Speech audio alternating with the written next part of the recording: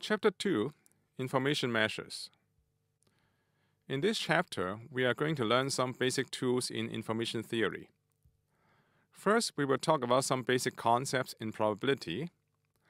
We will then introduce Shannon's information measures and prove some of their properties. Then we'll talk about some other useful information measures. And then we'll talk about some useful identities and inequalities in information theory. Section 2.1 is about independence and Markov chain. Here are some notations that will be used throughout this course. Capital letter X denotes a discrete random variable taking values in a set script X, called the alphabet of the random variable X. P of X is the probability distribution for random variable X. Support of X is denoted by S of X, and this is a set of all outcomes X such that the probability is non-zero. If the support of X is equal to the alphabet of X, that is, all the probability masses are positive, then we say that P is strictly positive.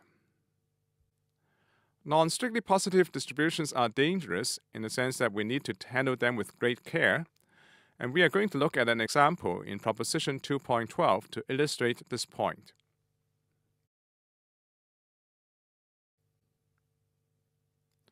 Definition 2.1 is about independence of two random variables. Two random variables x and y are independent, denoted by x perp y, if pxy is equal to px times py for all x and y. Definition 2.2 is about mutual independence. For n greater than or equal to 3, random variables x1, x2 up to xn are mutually independent if px1, x2 up to xn is equal to px1 times px2 all the way to pxn for all x1, x2 up to xn. Definition 2.3 is about pairwise independence. For n greater than or equal to 3, random variables x1, x2 up to xn are pairwise independent if xi and xj are independent for all ij between 1 and n. That is, any two of these random variables are independent. It can be shown that pairwise independence is implied by mutual independence, but not vice versa.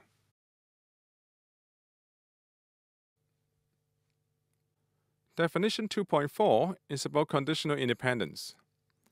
For random variables x, y, and z, x is independent of z conditioning on y, denoted by x perp z given y, if pxyz is equal to pxy times pyz divided by py, if py is bigger than 0, and pxyz is equal to 0 if py is equal to 0.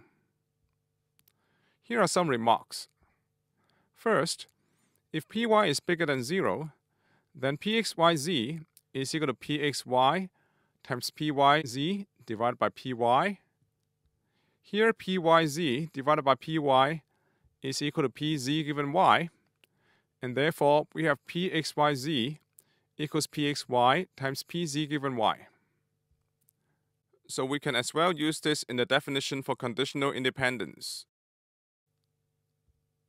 Conceptually, when x is independent of z given y, x, y, z are related as shown in the following diagram. We start with a random variable x, and then we pass it through a channel py given x to obtain the random variable y, and then we pass y through another channel pz given y to obtain random variable z. So the joint distribution of x, y, and z is given by pxyz equals px times py given z times pz given y, where px times py given x can be written as pxy, and so we have pxyz equals pxy times pz given y as we have seen before.